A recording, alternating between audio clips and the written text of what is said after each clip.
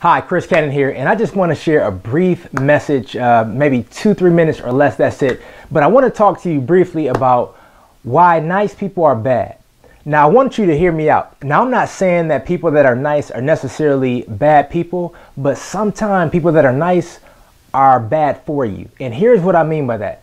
In any area of your life where you want to grow, whether it be business, whether it's personal, whether it's family, whether it's on your job, anywhere that you want to grow, nice people are sometimes the worst people that you can be around. And here's what I mean by that. Sometimes nice people just let you off the hook. You know, if you say one thing, they agree with you, even if they know and you both know that it's wrong, and they won't call you out on things that you need to be called out on. And I'll give you another prime example. You know, when I was younger and I was an athlete, I will say this, I had 2 coaches that were like father figures, and they were never nice. They were always necessary. And that's the difference. You don't need people to be nice. You need people to be necessary, meaning that if they are somebody that you can enroll and get on your team to help you grow or mentor you or hold you accountable, you don't need somebody who's nice.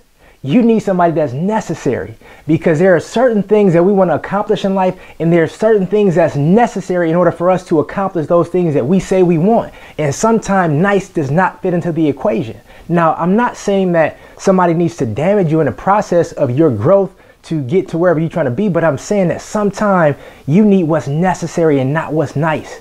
And sometimes nice people let you get away with things that will hinder you long term. And sometimes we want to feel good about ourselves and we want to feel good about what we're doing. And so sometimes when we're working on something that can help us grow, but we start to get challenged and we don't want to reach to that next level, we default to what's comfortable. And so what do? We gravitate to the niceness. We call those people that are nice, it's going to make us feel good, but they will not challenge us to do what's needed because they're not necessary. They're just nice. They're not doing what's needed. They're doing what's nice. And so I want to encourage you that when it comes to an area of your life, whether it's business, whether it's sports, whether it's personal, any kind of area where you know you really want to grow, not feel good, but grow, enroll people in your life that are needed, that are necessary, not necessarily nice.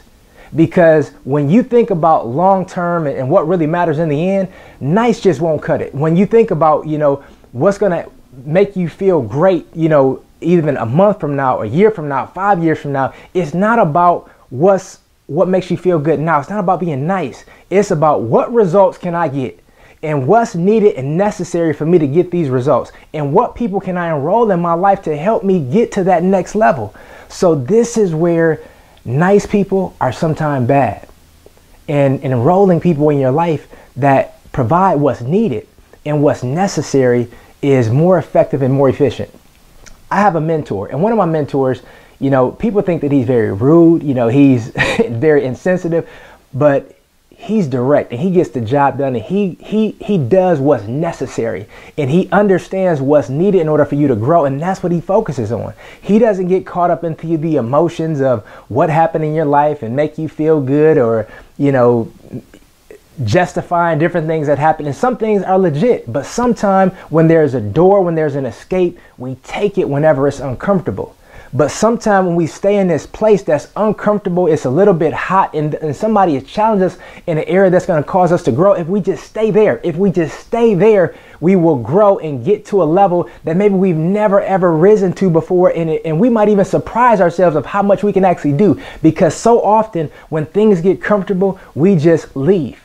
No matter what the situation is, things that are uncomfortable or unknown to us, we don't like to be in those situations. And so sometimes we don't grow as much as we can. And I'll tell you this from personal experience, sometimes when you stay in places and areas that are uncomfortable, now I'm not talking about relationships, if you will, that are dysfunctional. I'm talking about areas of growth. When you stay in areas of growth that are uncomfortable, if you stay there long enough, you might surprise yourself by doing something that you didn't even think was possible, that you were even capable of. But so often we don't allow ourselves to mature in those areas long enough because we abandon it because it's uncomfortable. And so I want to leave you with this.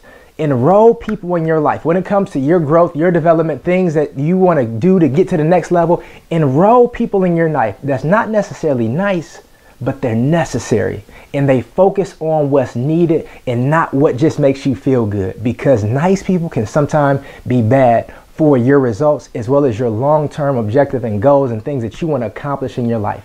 So I want to encourage you to make sure that you hold yourself to the highest standard, and make sure you're surrounding yourself with others that will also hold you to the highest standard as well, because that will ensure that you get the most out of your life so that you never live a life filled with regret. This has been Chris Cannon, your encouragement coach, reminding you that the battle is not lost unless you accept defeat.